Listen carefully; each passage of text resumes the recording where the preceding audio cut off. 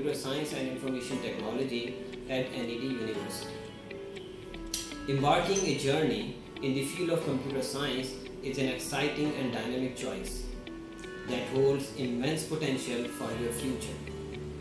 In this digital age, technology is shaping the world around us, and as aspiring computer scientists, you have the power to derive innovation, solve complex problems, and make a significant impact on the society. Having a BS Computer Science degree and its 4 specializations, artificial intelligence, data science, cybersecurity, and gaming and animation from NED University has some unique features. Apart from your regular courses, you will be having professional certifications from renowned industrial bodies like Huawei, Microsoft, ISACA, EC Councils, and many others. You will also be having professional experience from industry by working as internees in big computing industries. Thank you.